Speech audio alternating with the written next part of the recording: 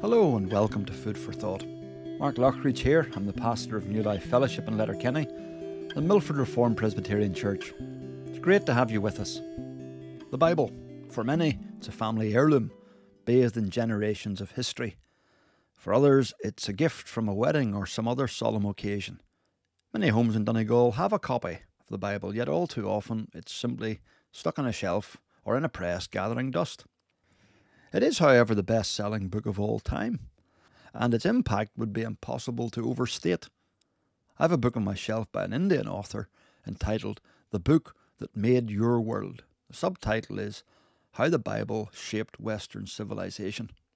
From the words and phrases we use in daily life, like the powers that be or the salt of the earth, right down to the schools and the hospitals that we depend on, much can be traced back to the profound influence of this book.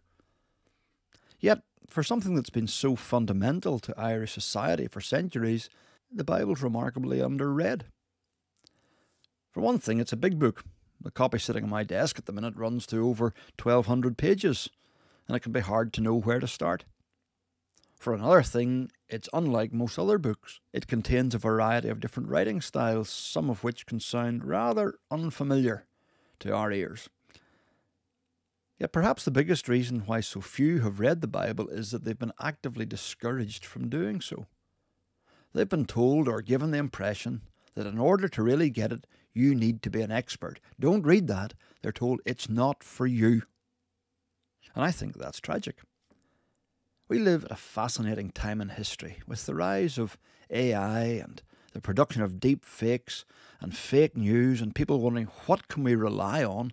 And along with the failure of much of modern life to deliver on its promises, many are turning back to ancient wisdom, especially that found in the Bible. I have a book also sitting on my desk at the minute by an atheist, and he advocates, among other things, reading the Bible for our well-being.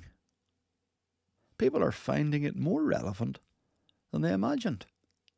So whatever the reason is for you, I want to encourage you to read the Bible for yourself.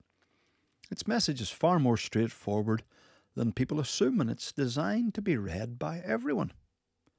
No matter how much or how little prior experience they have, why not pick up a copy or find it online? Start with the Gospels, Matthew, Mark, Luke or John, which give us an immediate introduction to Jesus. He himself is the key to the whole book. And yet the Bible is a big book.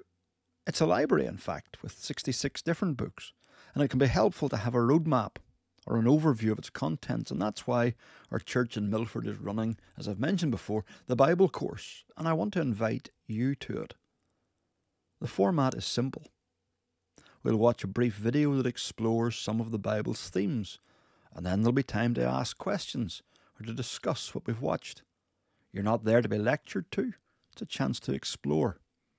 We hope that those who attend will come to see the Bible isn't nearly as intimidating as they've been led to believe, and that they'll have tools to help them navigate it with confidence. We want you to have the joy of seeing that the Bible contains the greatest, most life-changing, most hope-giving news the world has ever seen. So please feel free to come along and see more for yourself. You'll not be put in the spot, you'll not be forced to speak, you'll not be asked for money or pressured into coming again. The course begins this Wednesday, the 18th of September, and runs for the next 8 weeks. It's well worth attending all 8 nights, but you're free to dip in and out as you choose. We'll be meeting at our church in the retail park behind Lidl at 8 p.m. each Wednesday. If you have any questions, drop me an email, but we'd love to see you there. And if you can't make it, why not start to read Mark's Gospel? It's the shortest of the accounts of Jesus' life and ministry. Thanks for listening, and if you want to get in touch or find out more, drop me an email, mark@newlifefellowship.ie. Have a great week.